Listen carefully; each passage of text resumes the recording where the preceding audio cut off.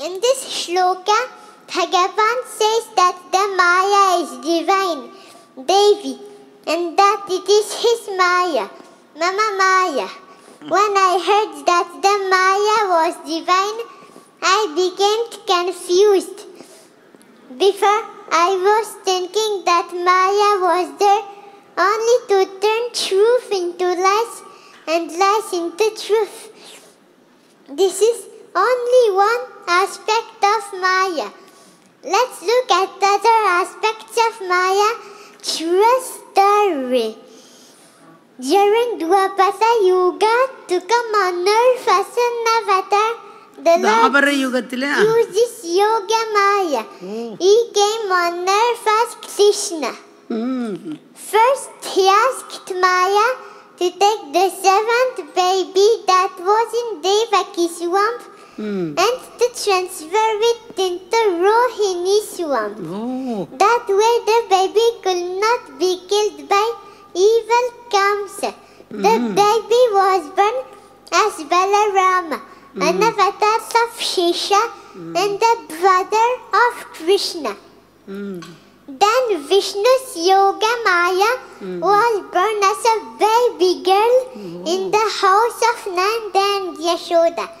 At the same moment, the eighth child of Devaki and Vasudeva, Krishna took birth. To protect Krishna from Kamsa, the Lord asked Vasudeva to cross the river Yamuna to bring Krishna to Gokul and to exchange the two babies. The Lord also used this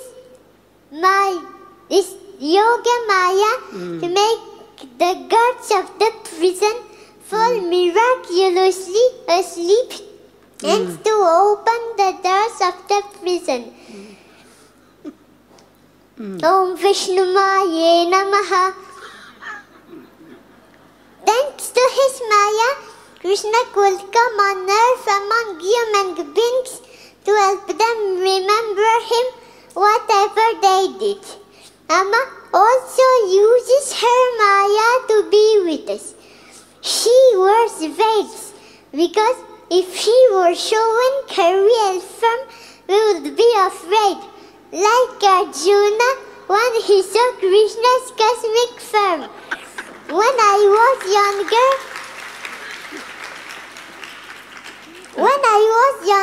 I loved Amma very much, but I was very impressed by her physical presence. I could not even go to darshan alone without crying. Imagine how it would have been without veils.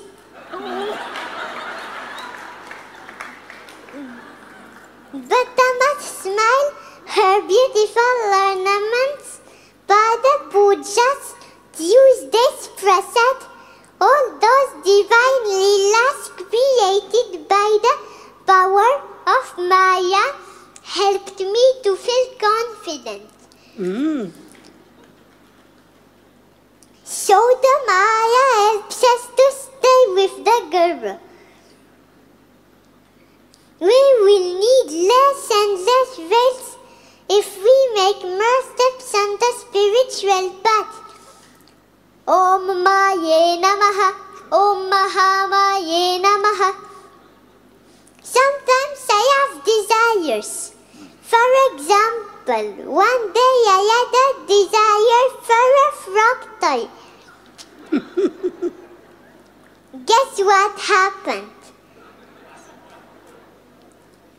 Somebody brought a frog toy for me to my father. The magic is that this person didn't know that I wanted a frog. But Amma, with her Maya, asked him to bring me a frog.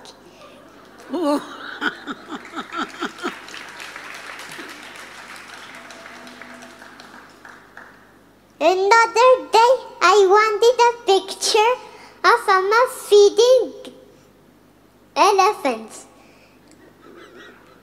And guess what happened? The same thing.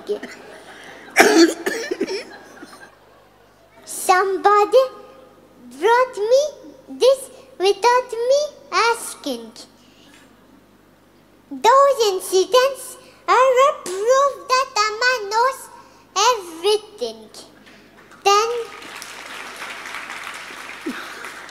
thanks to Maya, my love for Amma grows bigger and bigger.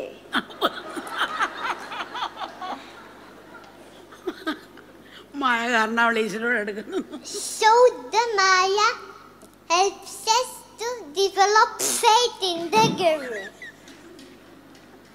Sometimes when I don't have what I want, it's like a test from God to see how I will react. Sometimes I immediately accept the situation or forgive the person, but sometimes I get angry out of selfishness or frustration. So the Maya helps us to see our negativities and to grow. Amma tells us to see only good in others, never ever bad in them. She also tells us that Maya is there only to remove the devotee's ego.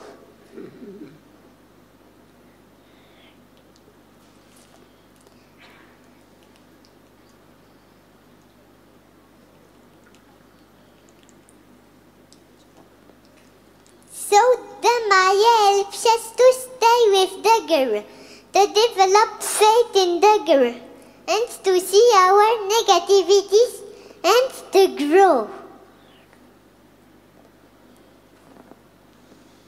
We just have to be careful to not be attached to the impermanent things given by Maya. The Duryodhana wanted the army of Krishna, not Krishna himself, and so he didn't win the war and lost it. On the contrary, Arjuna wanted only Krishna, not something from Krishna. So he didn't lose the war, he won the war.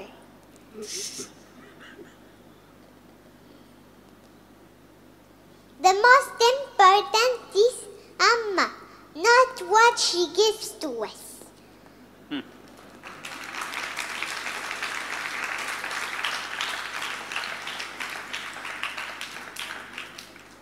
To avoid being trapped in Maya, we need surrender, prapadyanti.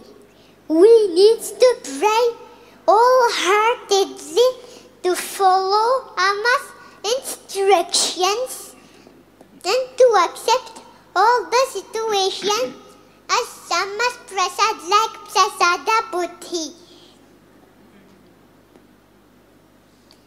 In the Bhajan Bantha law, it is said that to go from interest to trust, we need to serve and love everyone in the world.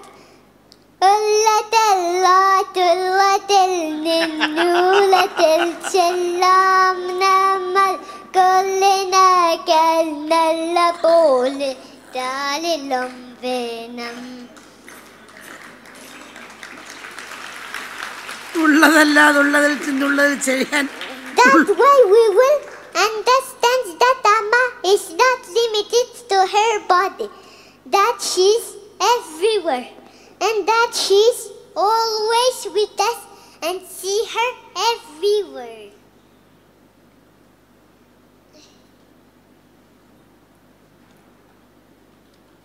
Amma, I pray that you prevent me from being attached to the impermanent things given by Maya and to the Maya of the world.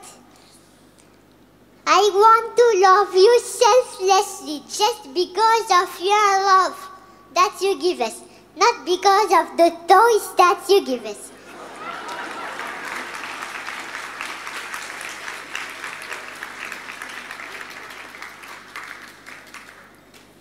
want prasada buddhi. I am very attached to my birth mother. So, as your divine mother, I would like to be more attached to you than to her.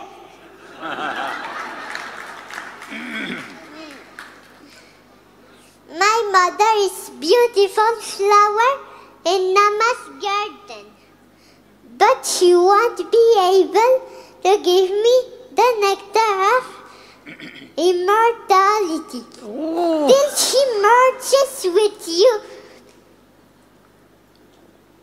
Only you can give me this nectar of immortality. As bees, I would like to be your bee, drinking the nectar of your hearts.